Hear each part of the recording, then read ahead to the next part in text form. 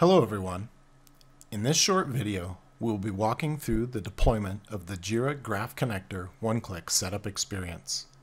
We'll cover the deployment process, pointing out some of the common issues that we see, and demo Copilot functionality utilizing the newly connected data.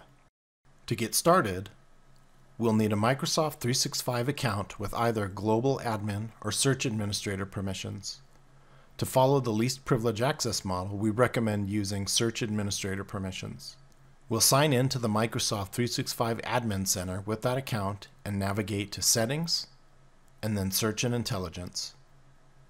From here, we can select Data Sources and then Add Connection. From the Data Source window, select Jira and then Next. Through this simplified setup experience, all that is needed to complete the deployment is to configure the display name, the Jira instance URL, and the authentication information.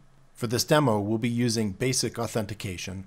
Please check our documentation for more details on the supported authentication methods. We have entered the URL and authentication information. In some scenarios, we may not want to deploy the graph-connected content to our entire organization. In that case, we can use the rollout to a limited audience feature to scope the content to a specific set of users.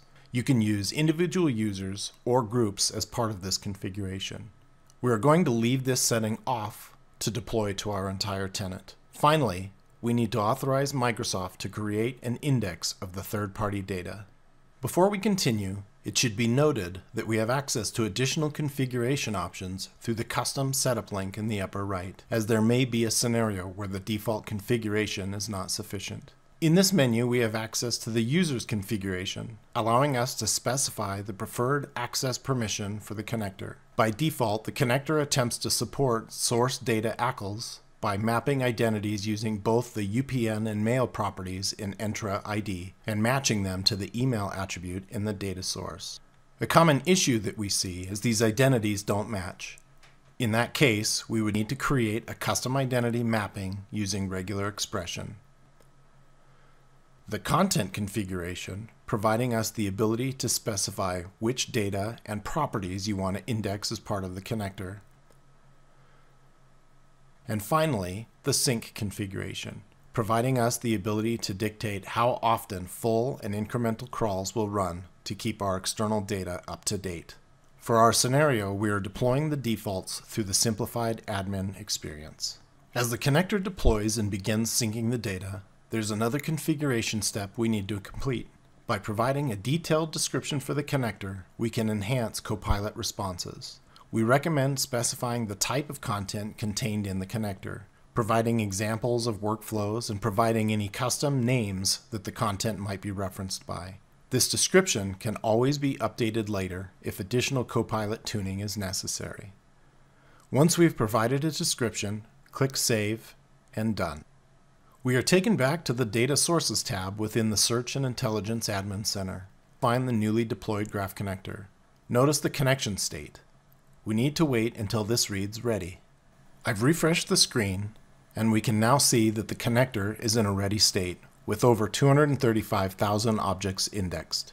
Our content is now available to us through both Enterprise Search and Copilot. Let's jump over to the demo. We'll open Copilot and ask a few business questions related to the data stored in our Jira instance. To start, let's ask Copilot to list Jira items from the Contoso Tickets project. Here we can see Copilot has returned results, and we can verify they are from our Jira connector. Let's ask another question, this time about a specific item. We'll ask Copilot to summarize a ticket and provide existing status and who the ticket is assigned to. We can see the requested content is being returned using our Jira connector as the source. Finally, let's ask Copilot to draft an email to Matt sharing the summary and status of the ticket. We also want to remind him the ticket is assigned to him. Again, Copilot has created our email draft using the information from the deployed Jira Graph Connector. Thank you for following along.